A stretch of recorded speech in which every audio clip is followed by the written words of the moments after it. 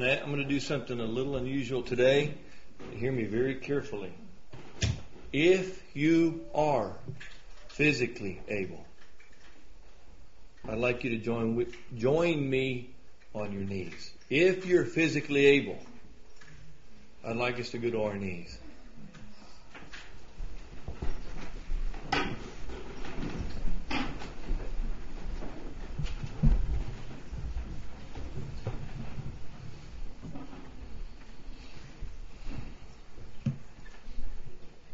Father, we are sorry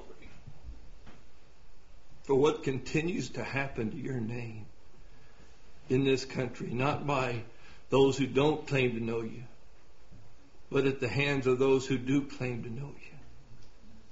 Even at the leaders that claim to know you. And we're not here, Lord, to condemn them. We are here, Lord, to humble ourselves before you. To acknowledge that, Lord, the damage done to your name. And to plead with you, Lord, to search our hearts, Lord. So that there won't any of us in our community, before our family, where we work, those who see and know us, that our lives will stop contradicting your word. That our lives would not show forth just our humanity, but your divinity living within us. The power of Christ reigning. And you keeping us holy. And keeping us pure. And keeping us obedient. And we lift up, Lord, this fellowship that must be hurting. And this family that's hurting. And over the shock. And we ask you for your comfort. And we are grateful that you are a forgiving God. We're grateful that you are willing to purge and cleanse us from sin.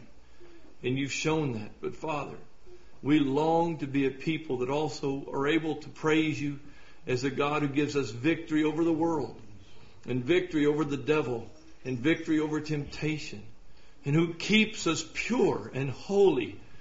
We seek before you, Father, the fear of the Lord. You said that the fear of the Lord would turn a man from iniquity. And it's pure, and it's clean, and it endures forever. You said that those who fear the Lord, the man who fears the Lord, for his children, it shall be a strong tower. Lord, we need a refuge. We want to fear you. We want to behold your goodness. We also want to behold your severity, so that we can stand in your kindness. Lord, we know you're able. You've always been able. And that's what's so sad, Father. We confess that despite everything you have done, despite that you never let us be tempted above what we're able, you always, every time, have provided a way of escape, despite all the grace that you have made to abound towards us in Christ, despite giving us your very nature to partake in, despite making every provision for life and godliness. We do wrong. We're weak. Despite every provision you have made for your strength to be perfected in our weakness, we continue not to manifest in too many ways your strength. We continue to manifest our association with Adam. God forbid this continue. Would you raise up for yourself a generation that identifies more with Christ than with Adam, and identifies more with walking in your spirit than living in the flesh? That realizes we're not just carnal. What we have and what you've done in us is mighty through you. We're sorry, Father, for what the people, not just this man, or not just those that have fallen in a big way.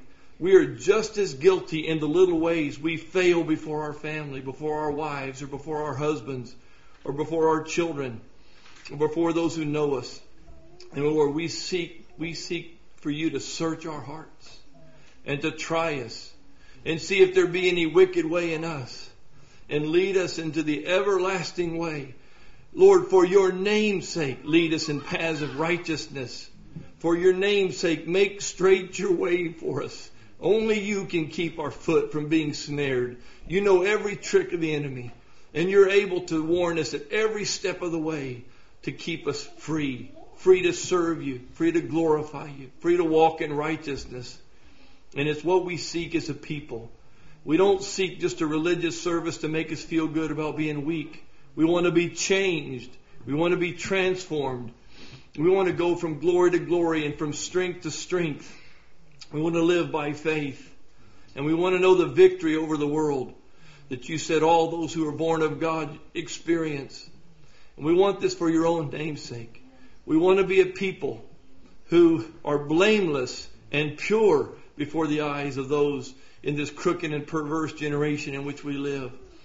Lord, in any areas where we have compromised, where we have justified sin, where we have resisted your Holy Spirit, according to your mercy and for your own name's sake, deal with us, discipline us, teach us your way, conform us to your image, grant us a broken and a contrite heart, Lord.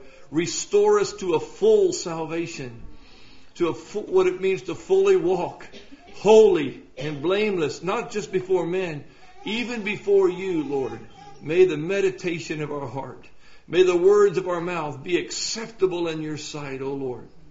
For your own name's sake, Lord, let judgment begin in the house of God. We're not pointing the finger at the world today, Lord. We are mourning our own sins. We are mourning those sins of those who call upon your name. We ask you to forgive us, God. Forgive us for them being able to say that the divorce rates are just as strong, just as high in the church as that. Forgive us this. Oh God, how could it be that all the sins outside the church are the same inside? It should not, these things ought not be, Father. And we don't want to be content that there be in any of us. You said through your servants, Lord, we are to put to death all these things that belong to the flesh. And Lord, let us not grow weary in this battle of by your Spirit and the power you make available to put to death everything regarding to the flesh so that we can learn to walk in your Spirit. We just ask this in the name of our Lord Jesus Christ for your own name's sake. Amen.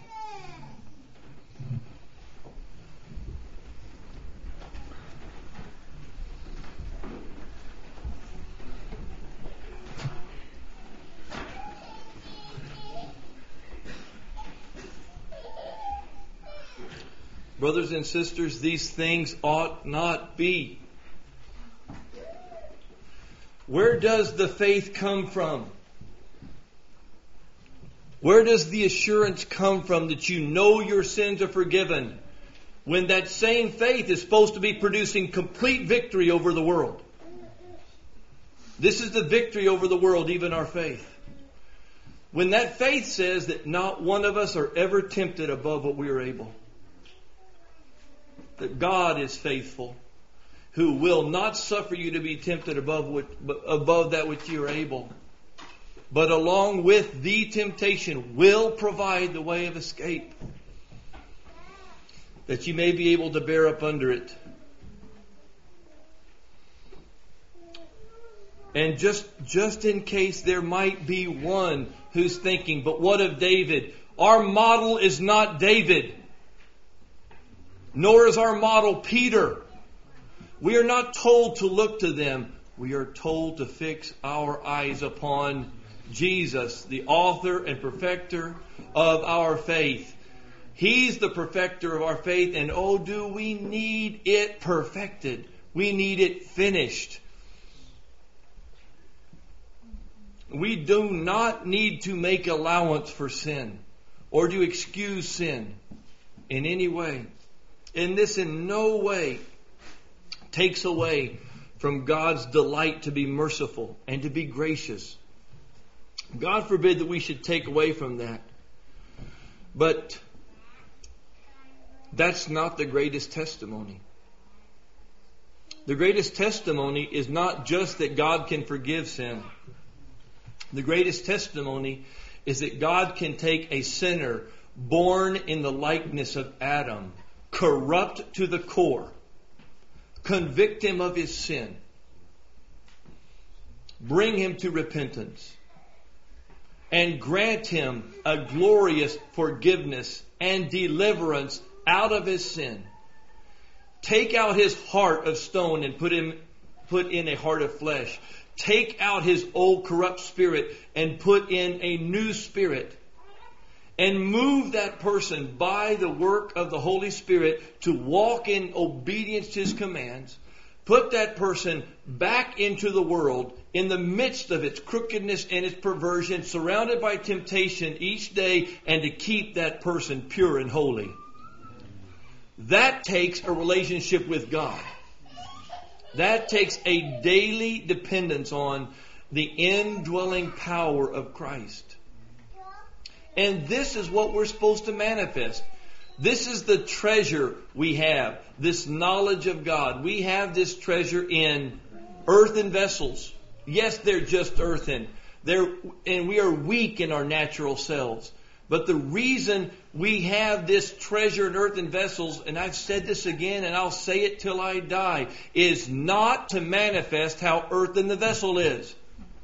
We have this treasure in earthen vessels that we might manifest the all-surpassing power that is where?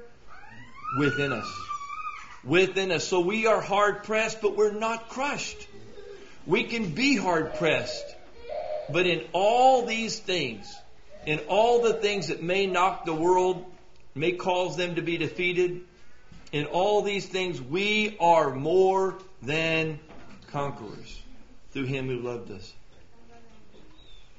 This is what we were called to be. Everyone here whom God foreknew, every person here whom God foreknew, He also predestined. He has predestined every person here whom He foreknew to be conformed to the image of His Son. And I will again state it according to the Scripture. That is not just in the next life. This is the confidence we have in the day of judgment, that in this world we are as He is. We love the Father like He loved the Father. We obey the Father like He obeyed the Father. We walk in holiness and righteousness. That's what He enabled us to do here, not there. He's enabled us to serve Him without fear in righteousness and holiness, but all our days. Is that not what the grace of God teaches us? The grace of God that brings salvation has appeared unto all men, teaching us to deny ungodliness and what else? Worldly lust. We deny those things. We don't yield to those things. We deny them. And we live, instead of ungodliness and worldly lust, we live soberly, righteously, and godly in this present age. That demonstrates a real faith. That demonstrates someone who has been born of God. Those who are born of God do not continue to sin. Don't even blink at it. Don't add the but. Don't add it. John didn't. Did he add it? Inspired by the Holy Spirit to write, he could have said, those who are born of God do not continue to sin, but we will. That's not what he said. He did say earlier, though, little children, I write these things unto you that ye sin not. But there he goes, but if you do. We have an advocate. And I praise the Lord for that advocate. But here's what I'm going to say. The name of God is being reproached by people willing to call themselves Christians, quite ready to rejoice that their sins are forgiven. His name is being reproached by that. And when that's all the answer we can give to the world, when we have to tell the world, and this was actually, I read this themselves by an associate pastor of a 14,000 member church. When we have to tell the world, well, you just have to remember our leaders are just like everyone else. That's not even scriptural. A leader of the church of God is supposed to be above reproach, blameless. That's not supposed to be. We're supposed to test them to make sure that they can function in this way. That they might be examples to the flock. But lest you think I'm going to get on some leader that has fallen, woe be to me if that's where I want to go. You know, the penetrating question to us is, and should be, not how did it end up this bad? The more pertinent question is, where did it begin? In what little compromise? You know what the scripture says in Proverbs chapter 4? Make level paths for your feet. Take only ways that are firm. Where was that the first little place? The first little place that began to stray. Where is the first little place you and I will begin to stray? Can I encourage you to ask yourself whether or not the first place we are willing to stray is when we are willing to accept less than what God calls us to walk in. And we soothe our conscience by saying we're just human. This is not the testimony of Scripture that we are just human. Paul actually told the Corinthians, you're acting like you're just human. We are born of God. And the one who was born of God, our Lord, lives in us and abides in us, and He keeps us safe. And if you're saying He is not adequate to keep us from sinning, you are questioning His power. Is He able to keep us from sin or not? He is. Then why do we sin? It's not because you can't use that excuse anymore. He lives in us. He makes up for what we lack in ourselves. He provides everything that we do not have within ourselves. We can all confess, none of us are righteous in ourselves. None of us are godly in ourselves. None of us have strength in ourselves to do this. But He lives in us. And everything we lack, He is. Is that where we go astray? That we take our eyes off Him? We take our eyes off the moment by moment daily communion in Him. There is a way not to fulfill the lust of the flesh, isn't there? Are we not given the way? What is the way? Jared, what is it again? Is that it said, look there, turn with me to Galatians chapter 5. You can look at it. You can take my word for it. It's there in the letter to the Galatians. In Galatians chapter 5, Paul said,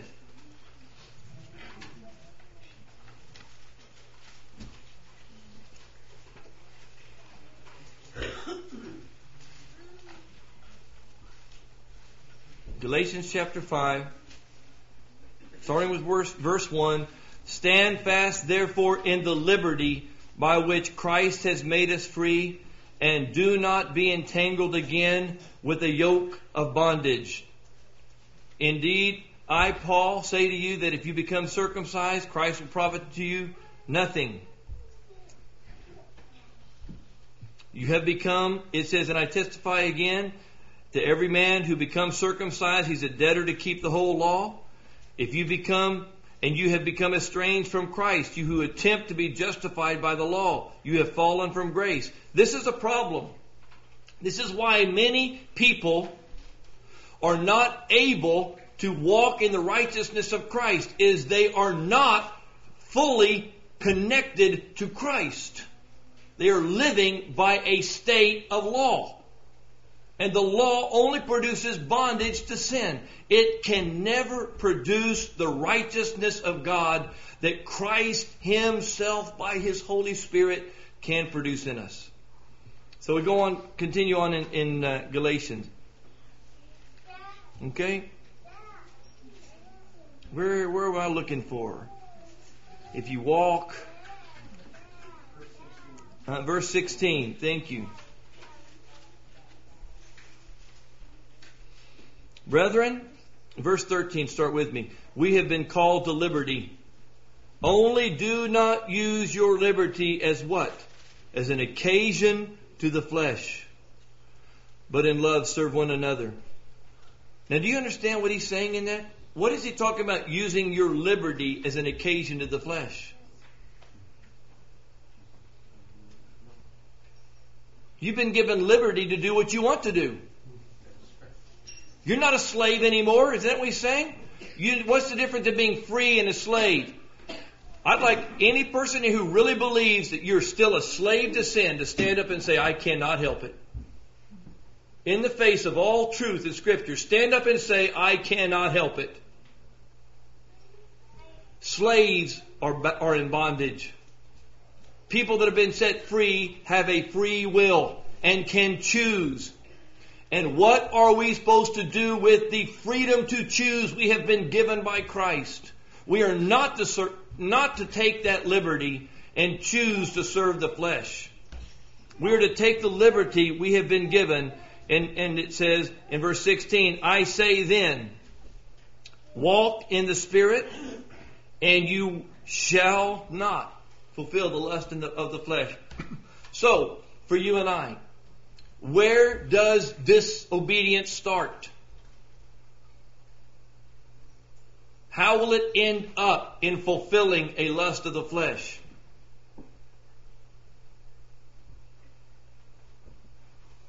When we stop walking in the Spirit. How does one stop walking in the Spirit?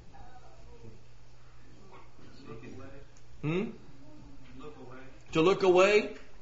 To seek your own way? The Holy Spirit comes to you and ask every one of us here.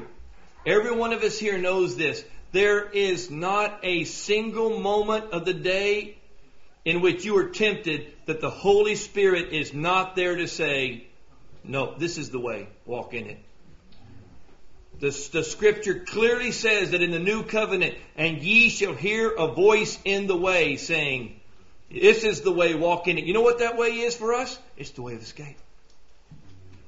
The Spirit is there to say, don't yield to that anger. The Spirit is there to say, don't look at that picture. The Spirit is there to say, don't say those words. The Spirit is there to say, say nothing, do nothing, be still. The Spirit is there, and when we choose not to walk in that, these other things happen.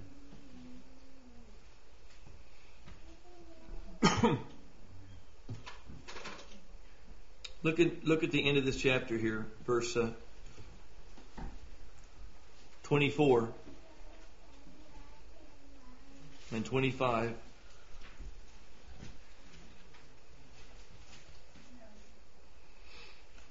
Those who are of Christ, or the NIV says, those who belong to Christ. What does the NASB say? No, just about who are Christ. What is it?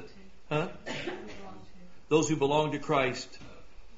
Those who are really Christ have done what to the flesh?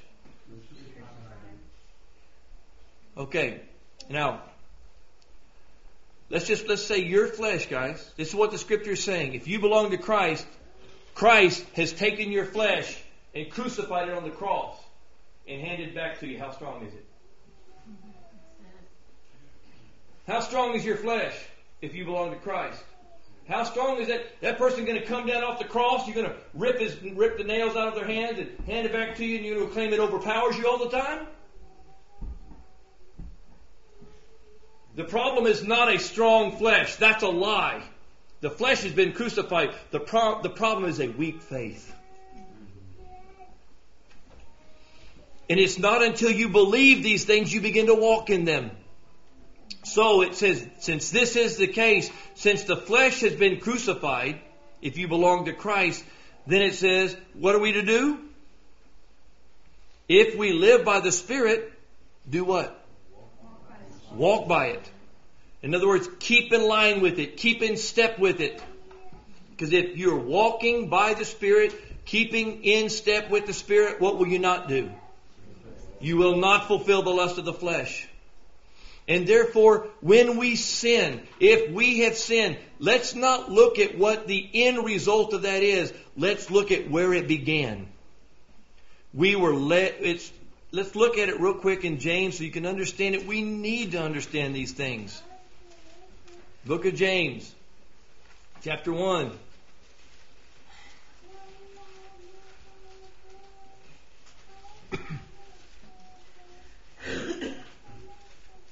Book of James, chapter 1.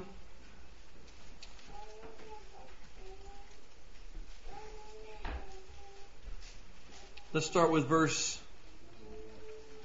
12. Blessed is the man who endures temptation.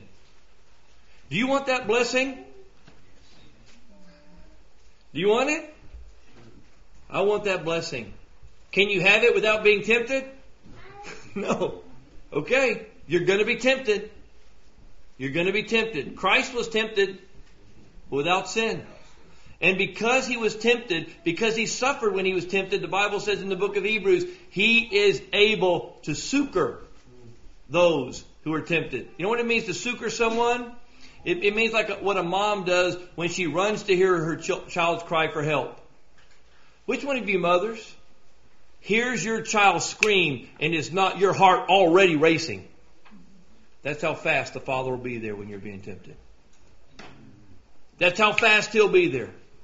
When you're tempted and you're being pressed and you groan, He'll be there.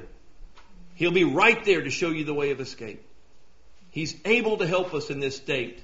He knows we're weak, and because He was made like us in every way, so He knows how to help us in this state of weakness that we're in. But we must endure to be blessed.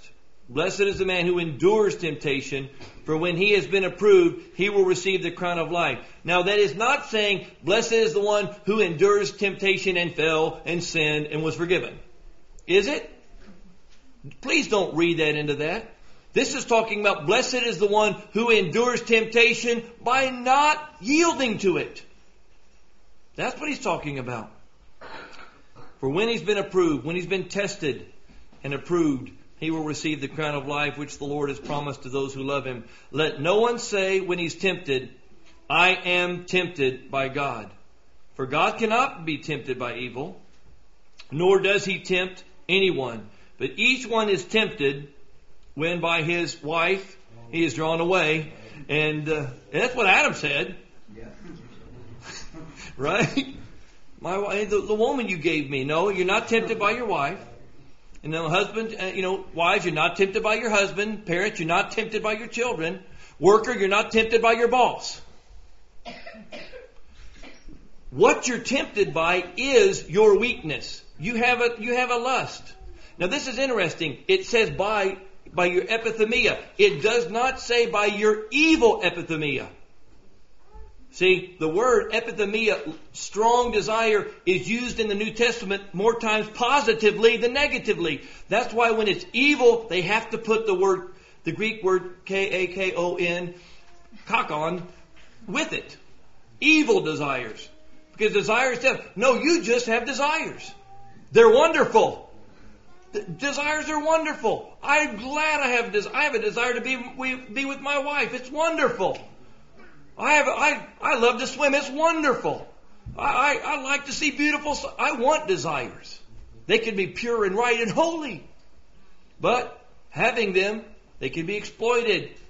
We're weak with them. It's when you're by your own strong desires, you are drawn away. What are you drawn away from? You're drawn away from your communion and abiding with Christ.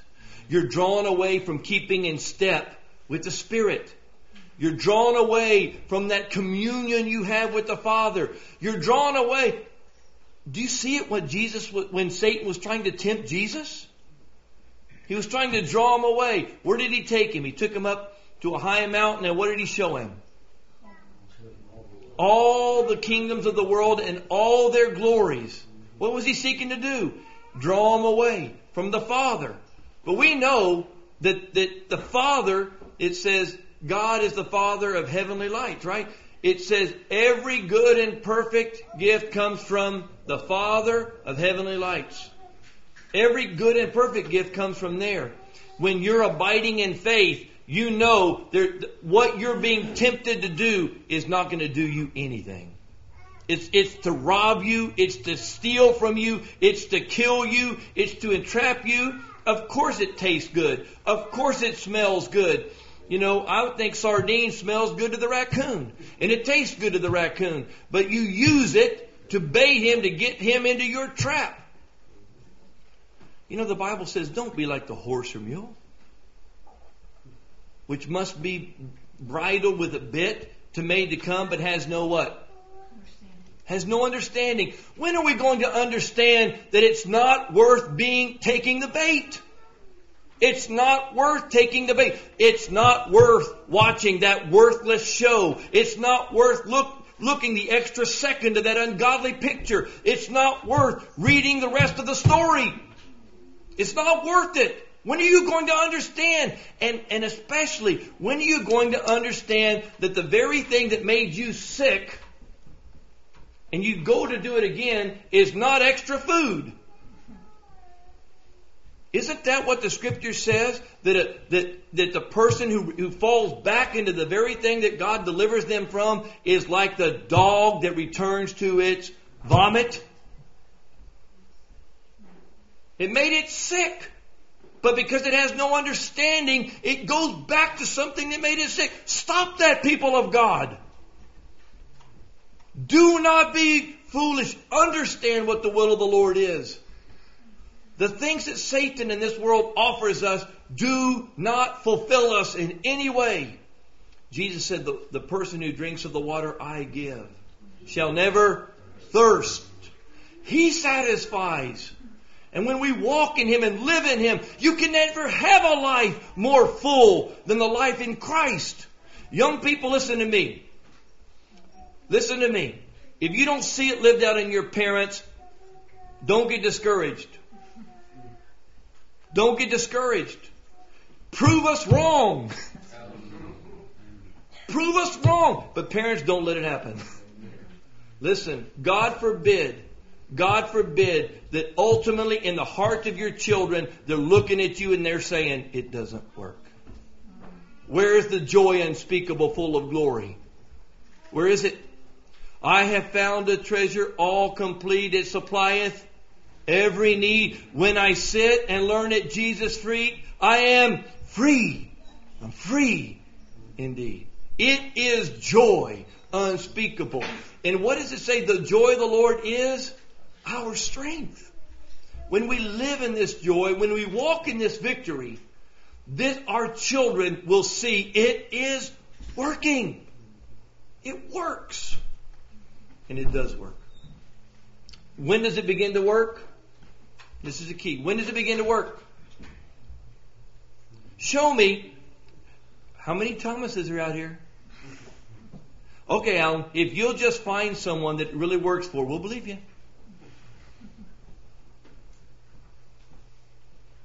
Blessed are those who have not seen and yet believe. Not only does it work, it is sin when it is not working. It is sin when it's not working. We are called and instructed to abound in grace, to live in freedom, to go from glory to glory, from victory to victory, from strength to strength. We are called to put to death the things that pertain to the flesh and to sow to the Spirit. We're told to make no provision for the flesh. We're told to clothe ourselves with the Lord Jesus Christ.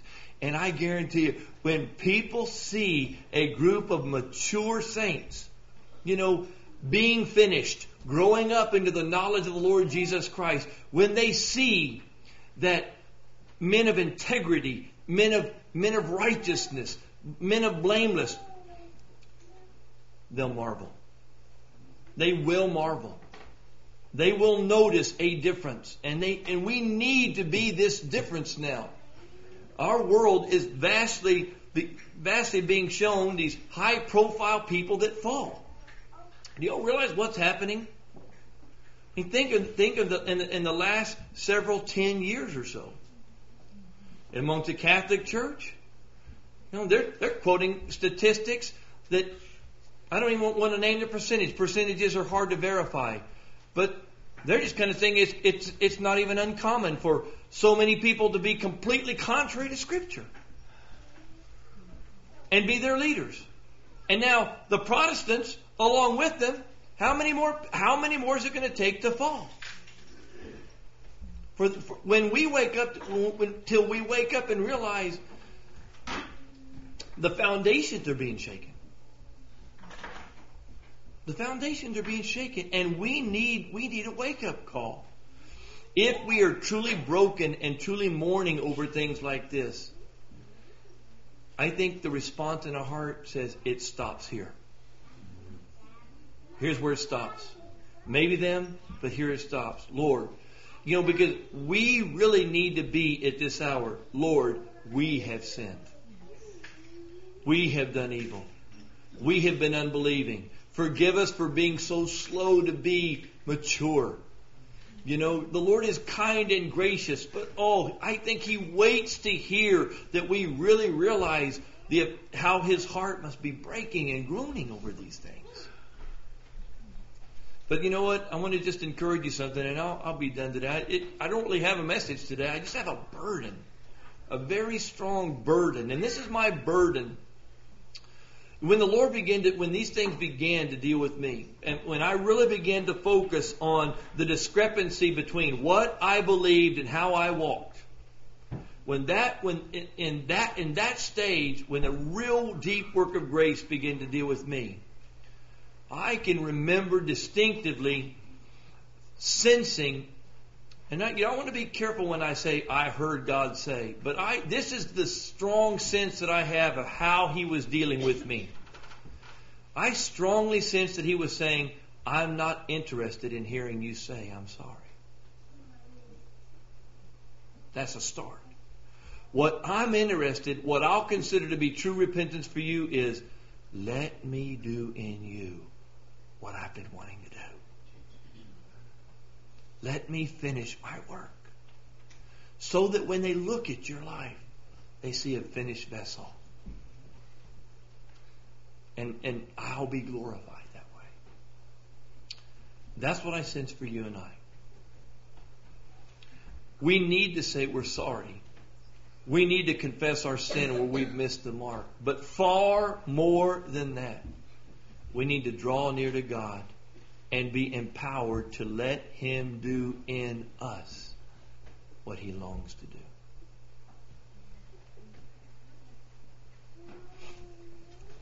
There is a difficulty here. I understand it. Do you sense it at times? I was trying to describe this to someone. I don't intend to do this, but it happens all the time. As I continue to declare what I believe the Scripture says, that this life in Christ is possible, you know what it does without me intending to do it? It draws a line right there in the sand. It draws a line right there and says, okay, who of you believes this? I'm not saying it, am I? But here's what happens. If you really believe this and you're not walking in this, you know what you're forced to do? You're forced to either deny it and disagree so that you do not have to be condemned yourself. Or you say in your heart, yes, I step over. That's when Jesus said, think not that I am come to bring peace, but a sword. That's what the Word does. It creates a division. Those who believe it end up on one side. Those who disbelieve end up on the other. And I don't mean to do it.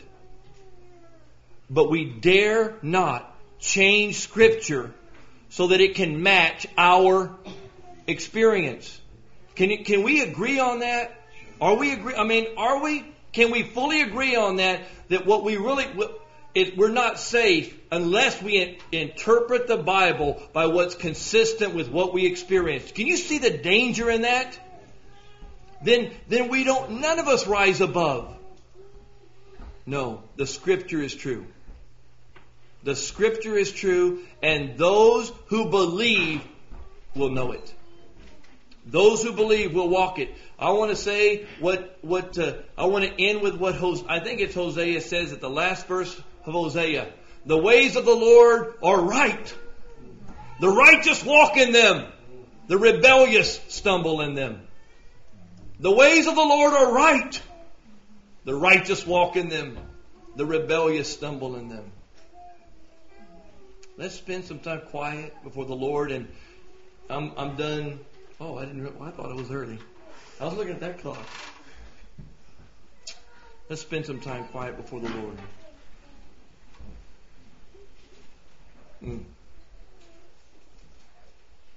If you feel led to, if your heart is just led to pray out loud, I don't want to hinder you. You go ahead.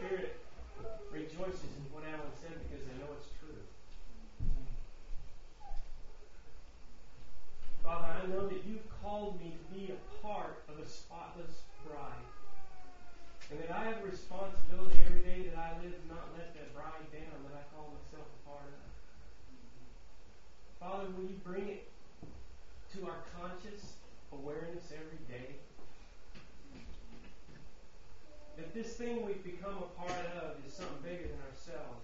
It's bigger than our own personal relationship with you. And every time I sin against my brothers. My life affects everyone that I call my brother and my sister. Every member of the body of Christ. Father, I know that you called that end times body of saints, whoever they may be, whether they are our generation or some generation to come. We're going to have to go through some hard times. We're going to have to perfect our faith to be able to find our complete, total, entire satisfaction of life itself in you and in nothing else. Because we are truly going to be called to give that up.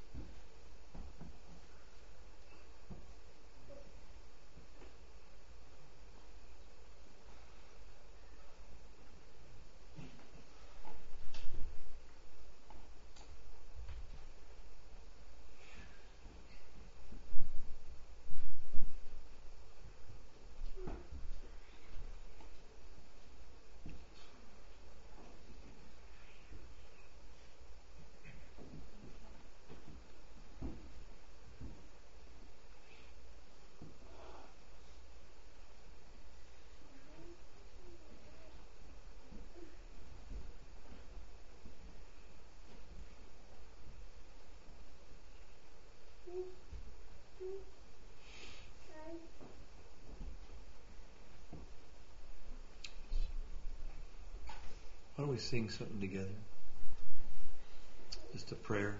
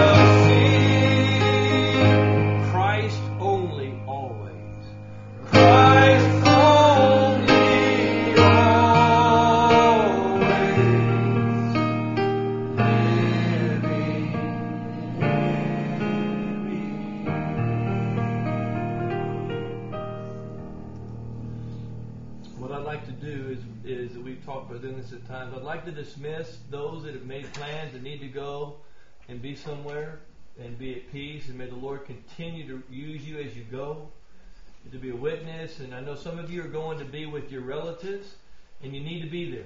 And we know you need to be there and share Christ with them and love them. But I have a sense that some may want to stay and ask some questions or confess. And so I don't want to close the service for those, but those that need to go, and we understand. God bless you, and walk in His grace and power this week.